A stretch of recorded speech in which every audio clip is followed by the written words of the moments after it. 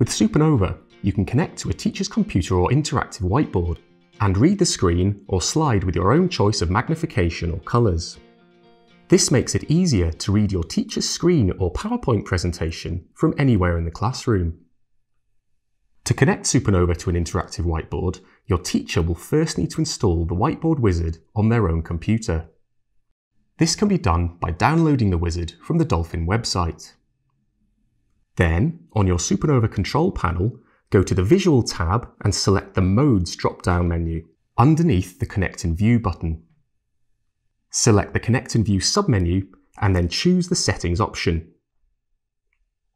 From the Settings dialog box, select the Whiteboard tab and you'll be presented with the option to choose a pre-existing screen or whiteboard, or to add a new screen or whiteboard. Select the New button and enter the details of the computer you wish to view. First, enter the profile name, which can be any name of your choosing. Next, enter the machine name and the password of the computer. This can be found in the Whiteboard wizard installed on your teacher's computer. Once you have typed in the information, select the OK button and your profile will be added to SuperNova. Select your new profile from the drop-down menu and then select the OK button to confirm.